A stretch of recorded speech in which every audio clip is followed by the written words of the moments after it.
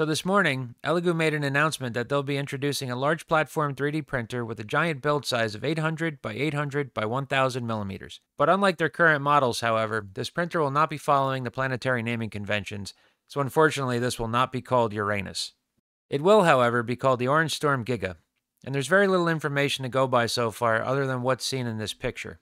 From the looks of it, it'll be using an overhead Cartesian-style gantry with a fixed table, and it'll utilize dual Z-axis drive motors with timing belts to raise and lower the Z-axis from the four corners of the gantry, utilizing what looks like either large Acme screws or possibly fine-pitch ball screws.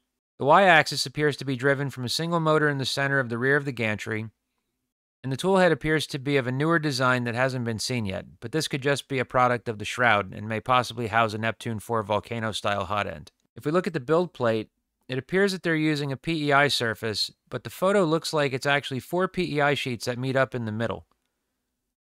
The controller looks to be a 7-inch touchscreen, much like the Creality Sonic Pad or Big Tree Tech Pad 7, and while it's hard to tell from the picture, my assumption is that they're using Clipper firmware with a light-colored theme to match the machine's aesthetic. It looks like power and communication come from this cable right here that work their way up to the screen, and it's got USB. More than likely Wi-Fi, so that kind of renders that a moot point. Personally, I would have rather have seen them go with a Core XY style machine, kind of like a Creality K1 Max, or a machine styled like a Bamboo P1P with a larger build surface. This does seem to be geared towards industrial applications or people that want to make their prints in one gigantic piece. And actually, now that I'm looking at this, it does kind of look like they're going with the Revo style nozzle, which would be a good thing because you can get nozzle diameters of different size with the Revos and they're quick change, so you don't have to worry about heating up the machine and removing the nozzle. You can just do cold swaps with the Revo nozzle. So it's exciting to see what they're introducing. I don't know if there's going to be a giant market for this for the home gamers, especially those that don't have a room that can encompass this gigantic machine.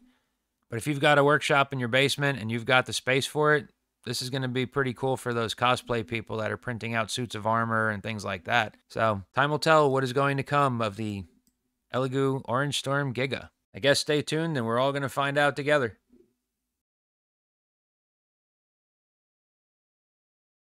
So this morning, Elegoo made an exciting announcement that they'll be